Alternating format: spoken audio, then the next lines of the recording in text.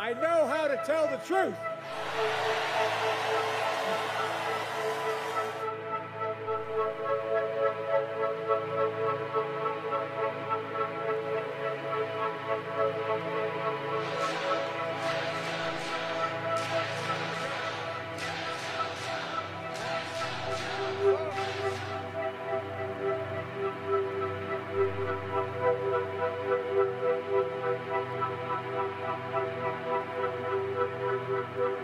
President Biden is remaining president. So he's not stepping down from that job. He's not stepping down as commander-in-chief. The Constitution would have, or does, lay out that the vice president takes over if the president is incapacitated or steps down or is not able to continue with his job. That is not what's happening here.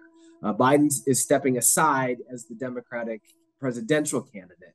His endorsement of Harris means she will now have political momentum to take over at the top of the ticket. But the decision has to be made by Democratic delegates who will gather at the convention in August. And those delegates up until today were committed to Joe Biden because he won their support by being the Democratic candidate who won all of the Democratic primaries. And the fact that he is now not going to be the nominee will open the Democrats to some criticism. And you're already seeing that on the Republican side, that President Biden being sort of jettisoned aside is seen as undemocratic with a small d. And that's a weakness that Republicans, I expect, will try to exploit.